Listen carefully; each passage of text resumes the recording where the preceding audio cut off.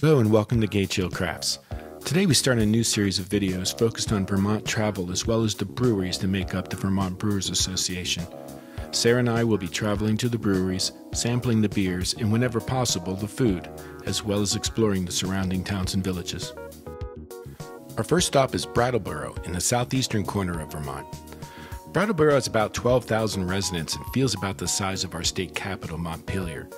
The main village is New England quaint and caters to tourists with many small boutique shops and larger chains situated just outside the downtown. It's about a 2-hour drive from Boston and approximately 3.5 from New York City.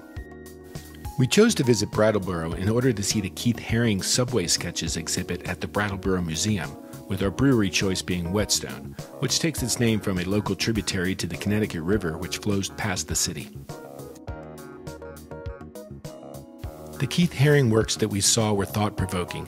The exhibit, like the museum itself, is small but intimate. We had the room practically to ourselves, allowing time for contemplation. And the museum is free, with donations being suggested.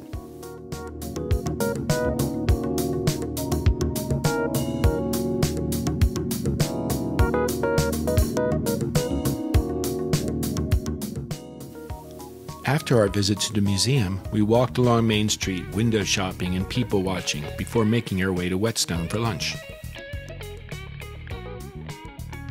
Whetstone's tap room houses their original production facility where they started brewing about 10 years ago. In 2012, they renovated a rundown waterfront venue that had been a building in the Brattleboro train station complex. This building is now their tap room and restaurant, with decks overlooking the Connecticut River.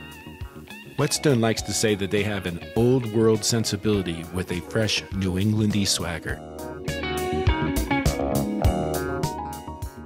We ordered a flight of beers which we sampled while we waited for our food, and then we each chose something for a full pour. Sarah opted for the Big Stoner Hazy, and I for the Session Pale. All the beers that we tried were great, but for me the standout was Born to Run, a 3.5% ABV blood orange kettle sour, the sales of which help support the Born to Run Foundation. Whetstone is also doing a collaboration with Vermont State Parks, with cans displaying iconic mid-century style posters for individual parks. The beautiful labels are also peelable collectible stickers. The first release was a Kolsch style for Jamaica State Park, and there are plans for more starting in the autumn of 2023. Unfortunately, the 1.5-hour trip each way limited the amount of time we could spend exploring. However, we enjoyed our visit to Brattleboro as well as Whetstone and hope to visit again next time we're in the area.